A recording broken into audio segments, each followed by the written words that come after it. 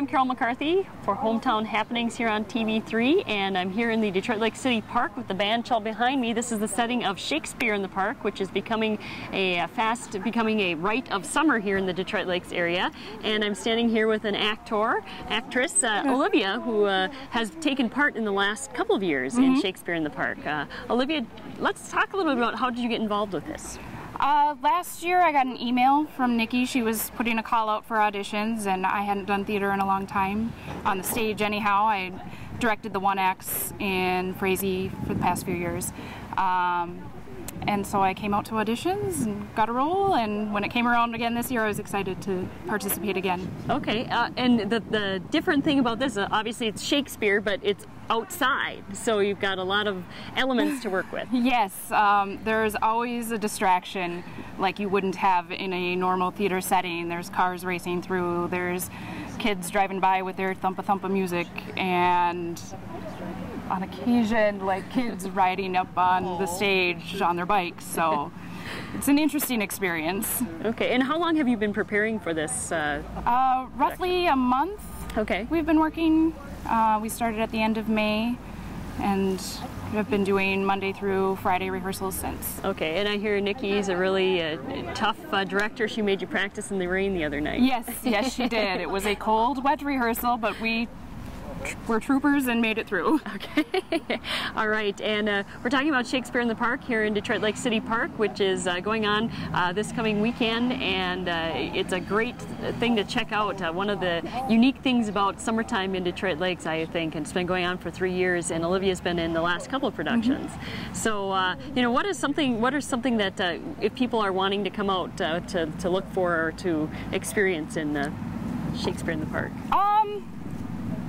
Just an opportunity to be exposed to some Shakespeare, which not a whole lot of people get that opportunity outside of high school, and to get some good laughs, because the show is funny, and yeah, you have to listen to catch the jokes, but some of that is physical comedy. You can see it, but it's a good time, and come on out. Yeah. All right. Thanks, Olivia. We're going to take a break, and we're going to talk to another actor, and then director Nikki Caulfield coming up on TV3's Hometown Happenings. Welcome back to Hometown Happenings. I'm Carol McCarthy here with Bobby Highmark, who is an actor, and Shakespeare in the Park, where it's a lovely evening in the park, in the Detroit Lake City Park with the band shell. Shakespeare in the Park will be the production this year. And Bobby, what is the name of the production this year? The name of the production is All's Well That Ends Well. Okay. All right. Now, you've been on all 3 productions. Yes, that's correct. Okay. Yep. You keep coming back for more. What is it about Shakespeare in the Park? Well, I enjoy acting, and I know Nikki. I've known Nikki for many years, but I enjoy the acting and enjoying being outdoors, and it's fun to do. Are you a fan of Shakespeare, obviously, or? To be honest with you, other than Romeo and Juliet, I hadn't read Shakespeare until 3 years ago, or 2 years ago now when we did the first one, but yeah, okay. I've become a fan. All right. What are some in the 3 years, what are some of the, and we were talking to Olivia before the break, what are some of the things that you've taken in as an actor to become more of a seasoned actor these 3 years? Well, I would say be bigger. I've learned from the first year I did it to now, you know, how to be bigger, how to put more emotion into it, how to just become a better actor. Okay. And how do you deal with distractions? Interesting.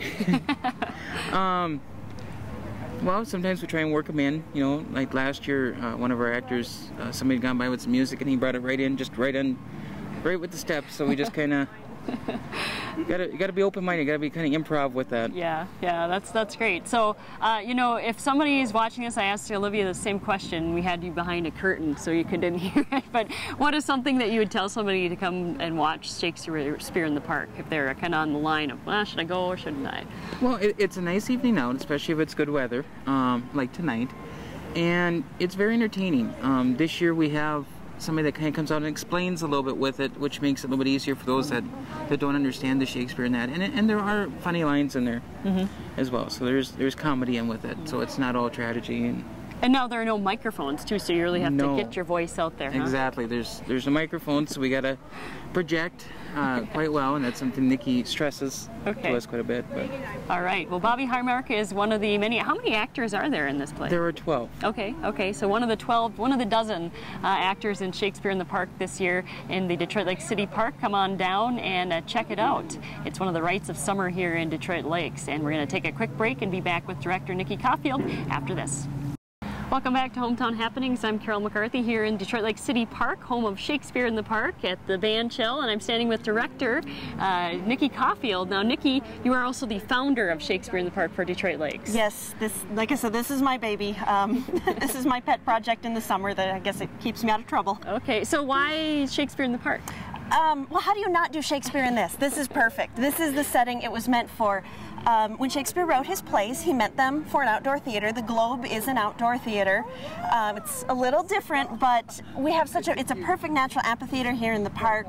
It's a beautiful setting, a little loud sometimes, but it was screaming to do Shakespeare out here. So when I moved back to Detroit Lakes, I took one look at the new band shelter, and I said, I have to do Shakespeare there. Excellent. All right. So we're very happy that you're doing this in our community, and now you've been doing this for 3 years. Yes. So this year's production is what? All's well that ends well. Okay. It doesn't roll off the tongue as easily as it should. It's not one of his more well-known shows. It's got some awkward moments in the plot. The ending is a little contrived almost, but it works with a lot of the fairy tale kind of logic. You know, the king can step in, or the queen in our case, can step in and just save the day, and everybody is happy with that. So that's how it works, but it's kind of fun because of it. It is a fairy tale for grown-ups. Okay. All right. Great. And now you have 12 actors. 13 actually. 13. Okay. Yep, 13. 13. We have. I realized we have a role for an attendant on the Queen, so we added somebody else. All right. So what are the dates? Now you're coming up. You've had one weekend already, and now this next weekend. What are the times and the dates? It's July 1st, 2nd, and 3rd. So Friday, Saturday, and Sunday. Both Friday and Saturday is at 7:00 p.m. and on Sunday we have afternoon matinee. Bring the sunscreen. It tends to get a little sunny out here, but that's at 2:00 in the afternoon. Okay, great. And you know, you'll have benches here. People can bring blankets or lawn chairs and just camp out here. Absolutely. We found most people tend to prefer a lawn chair over the benches, so a little more comfortable. Yeah. All right. So now there's no cost and it's free. Absolutely. Get your money's worth. So you can spend a day in the park and get cultured, as it were. Yes, I like that. All right. And of course, you've been doing this for 3 years. What's your favorite story out of the 3 years? Now you're still in the midst of this year. But I am, and I'm always biased towards the one we're currently doing. You know, this is funny because with the plot being a little awkward, I wasn't sure if I would like it when I chose it, which seems odd considering I chose the play. But it's grown on me. There's great characters in this show that just don't get performed enough. Very quirky, memorable bits in this, so it's really funny. Okay. And I know it sounds funny to say I'm surprised that it was funny, but this is a really funny show. Excellent. Well, we'll be the judge of that, and we talked to a couple of your actors, and they've had a great experience. Some of them are veteran actors. Good. After 3 years, if you can be a veteran. They're still but they back. keep coming back, so come on out to the city park, take in Shakespeare in the Park, and you can visit Caulfield, see all the actors, and enjoy the park and at the band shell here in Detroit Lakes. Nikki Caulfield and Shakespeare in the Park for TV3 Hometown Happenings. I'm Carol McCarthy.